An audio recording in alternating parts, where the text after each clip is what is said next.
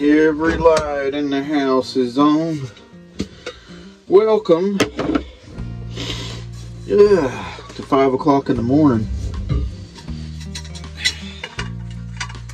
Just put down a big male coyote a couple hours ago.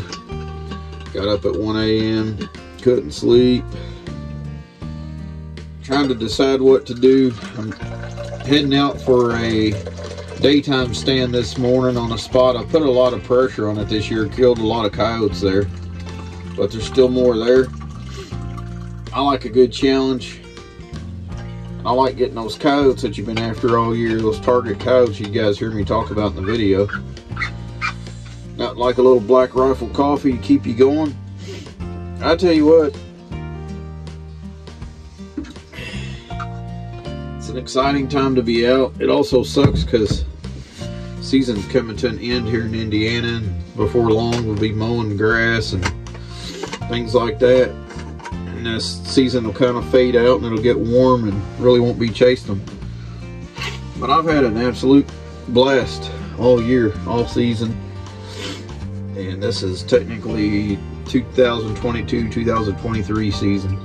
So it goes out here March 15th in southern Indiana, and then, you know, when it comes back in October the 15th, we'll be in the 2023-2024 season. But I like this challenge. I got both rifles laying here, nighttime, daytime, and we are somewhere around a little bit after 5. Sun is going to start coming up. I think sunrise is about 6:30, 6:45 range. I'll be on a day stand. I'm going to go around, do a little bit more locating, see if I can put one more down before the sun comes up. I am 2 stands in. Successful on the first one, dry on the second one. Had some coyotes answer me a long ways off. The wind picked up pretty good. Had to break out the gloves. About ready to put the beanie on. But guys, raise them up wherever you are. It's been a great year.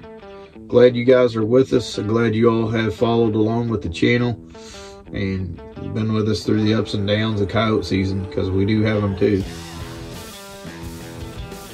Here's to you guys. Appreciate you. I think I've got like 7,000 subs now. It's not a whole lot, but each and every one of you that has subbed means a lot to me.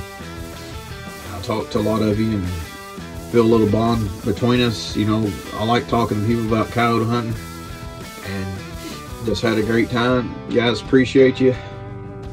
Let's go out and put another one down and see what happens. Also, comment in the video if you guys want to see just kind of like vlogs of the, you know, because this summer I'll probably be petered out with coyote hunting and not doing a lot of that, but I'd like to do some camping videos and, you know, a little bit of survival videos, pitching tents or whatever, and then actually take the travel trailer out. I bought a new one last year. If you guys want to see me do that, let me know in the comments. Appreciate you. Let's go see if we can find another one. Black rifle, talk to me, honey.